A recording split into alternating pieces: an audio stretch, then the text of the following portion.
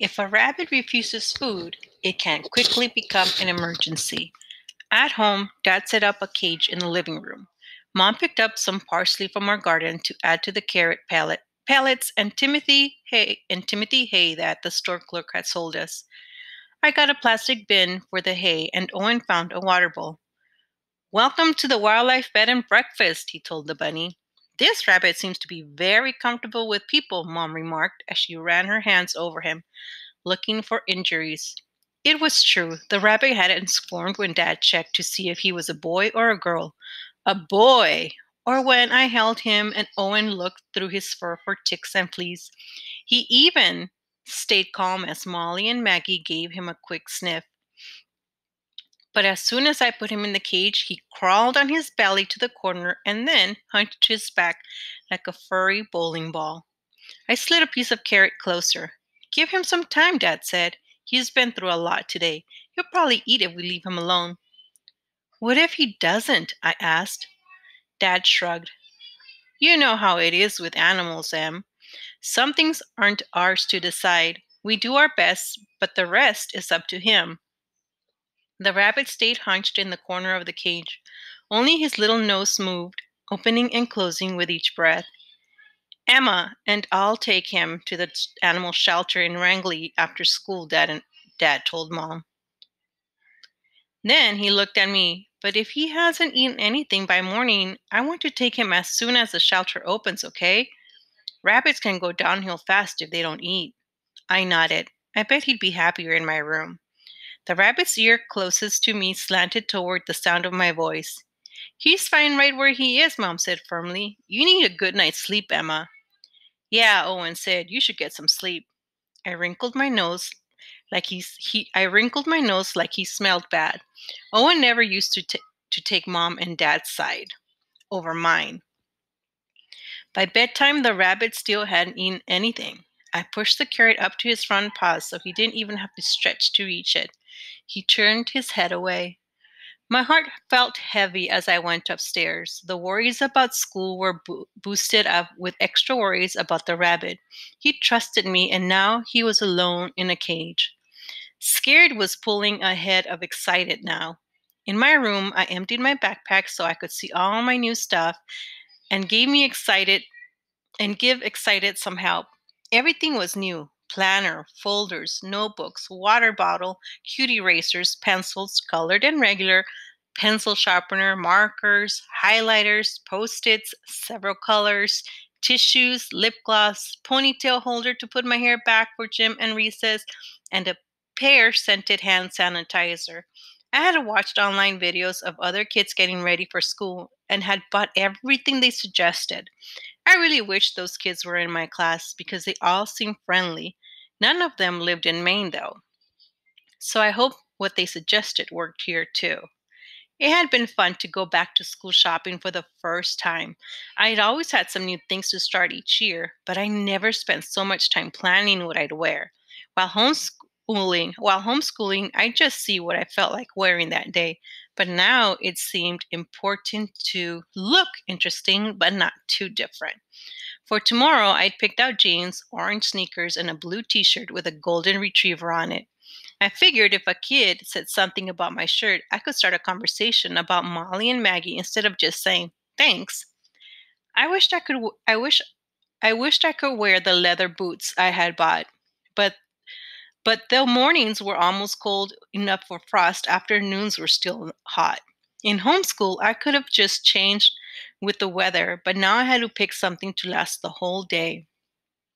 It was exciting to have so many new things, but when I changed into my pajamas and shut off the light, scared was waiting for me. What if I didn't know something important? Or I did something embarrassing like forget to zip my backpack and everything spilled out on the bus? Or I accidentally squirted my new hand sanitizer all over my jeans and reeked of pears for the rest of the day.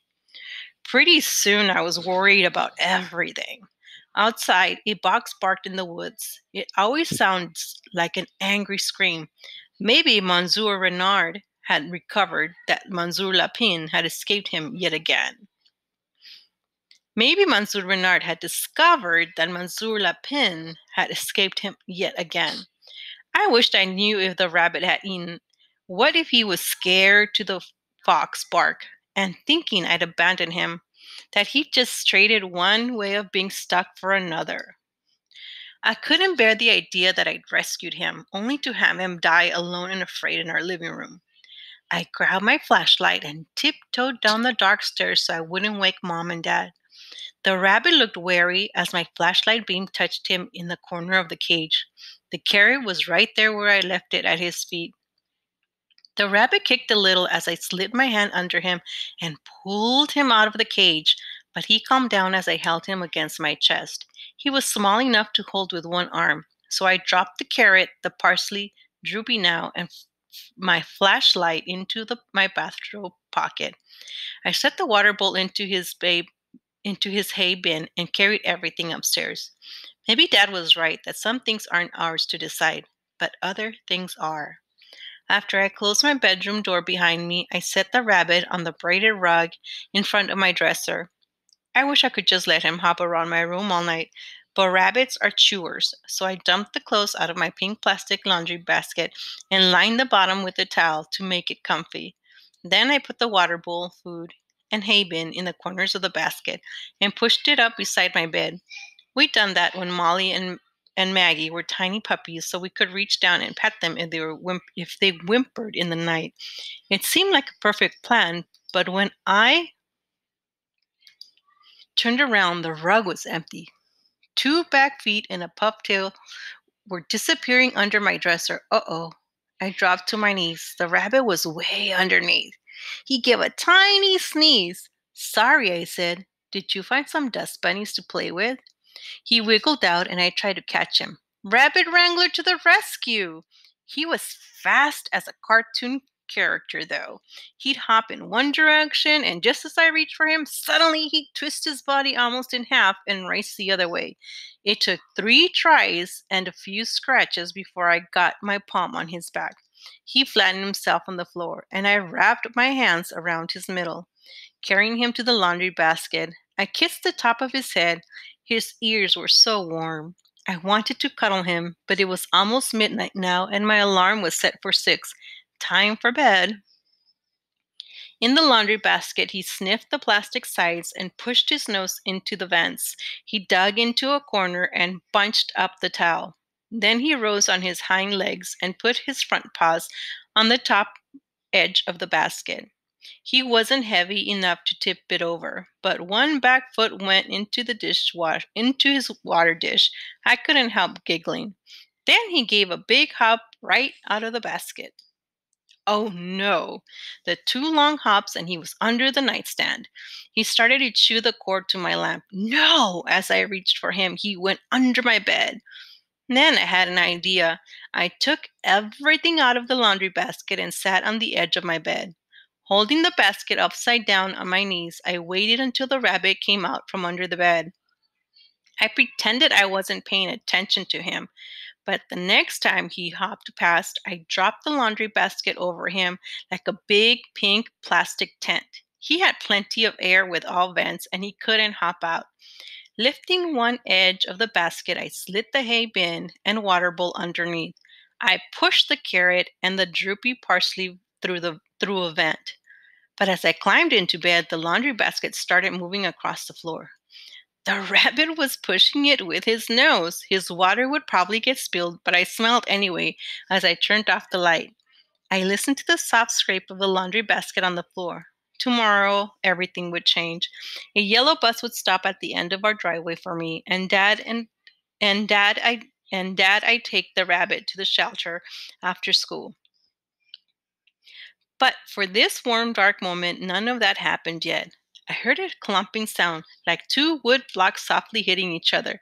I clicked on my flashlight and saw some of the parsley wiggling from the rabbit's mouth. He was eating! I was so relieved that I laughed. I wondered if he'd still be under the laundry basket when I woke up.